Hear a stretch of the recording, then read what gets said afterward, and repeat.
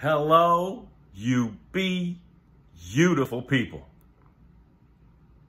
Violent, aggressive gratitude.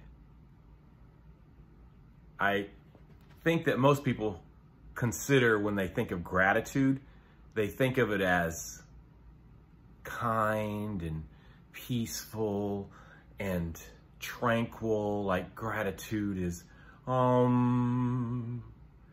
but I'd like to offer you a new way to look at it. See, gratitude can be aggressive and violent. If someone kicked the door in to my apartment right now and they tried to occupy this space, I would become aggressive and violent. If someone tries to hurt one of my 4 children, I would become aggressive and violent. If someone tried to hurt part of my tribe, the people in my inner circle, I would become aggressive and violent.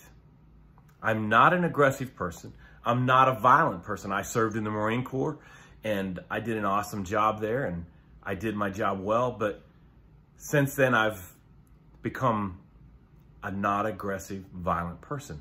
But if someone tried to occupy some of my space or hurt someone I love, the aggressive and violent would come out.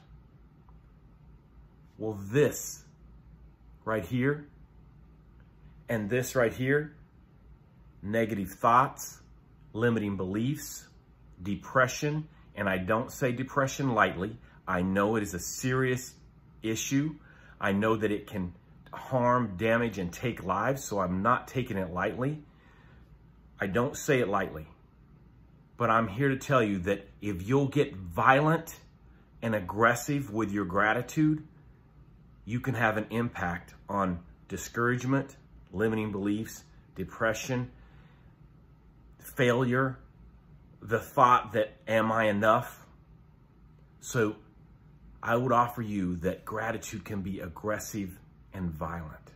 So when the negative thought comes, I'm not enough for this, I can't do this, what that person said matters, I become aggressive and violent to make sure that doesn't get to occupy some of my space. I become aggressive and violent with my gratitude.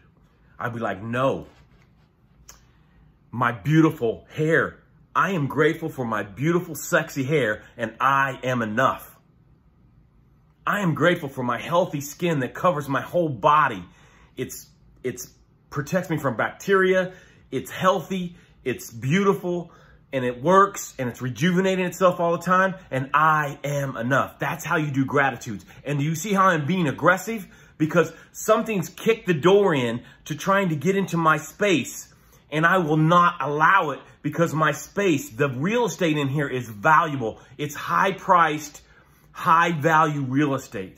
It's a valued asset that I will not let someone else, something else come in and occupy. And I would offer to you that gratitude sometimes needs to be violent and aggressive so that you keep your head clear, so that you keep your heart clear, so that you can live in abundance, so that you can overcome limiting beliefs. When you say a gratitude out your mouth, it goes in your inner ear, down in your soul, and there's actually a chemical reaction. They've proven, scientifically proven, that there's a chemical reaction, release chemicals in your brain that help you defeat the negative chemicals. So on a physiological level, being aggressive and violent about your gratitude matters. I love you.